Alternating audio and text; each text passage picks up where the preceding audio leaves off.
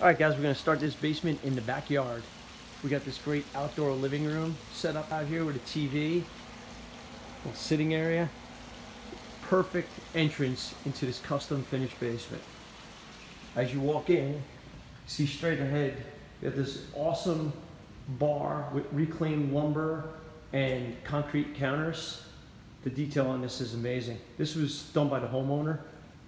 These guys have great eye for design and obviously great taste. But yeah, how sharp is this? Love it. Love this coffered ceiling above the bar. We kept the bathroom situated close to the back door for convenience of parties and whatnot. We have great tile floor, big shower, wide open. Don't even think you need a shower door. We have the toilet behind that door there. Even some great tile on that wall as well. You can check out this floor, all tile, real sharp looking. We have a gym over here.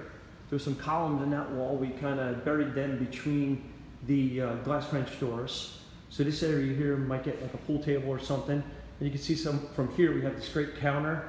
Again, like it's like a concrete stone, all reclaimed lumber. We put a couple of built-ins on each side with the fireplace below. Real sharp, real sharp. Decorative columns with the trim. Painted, you know, nice touch on the paint too.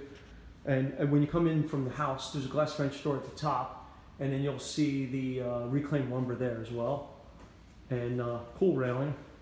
Get a look from this side here.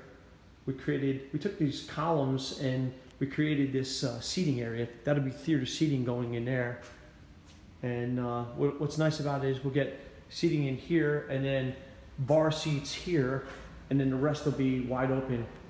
And the fact that we have all these great windows that lead to the backyard, letting in all this natural light, you can't help to think that you're just in the home. You're not in a basement. Tray ceiling over these two areas. But yeah, it's a good look at another custom finished basement. Thanks for joining me, Gus.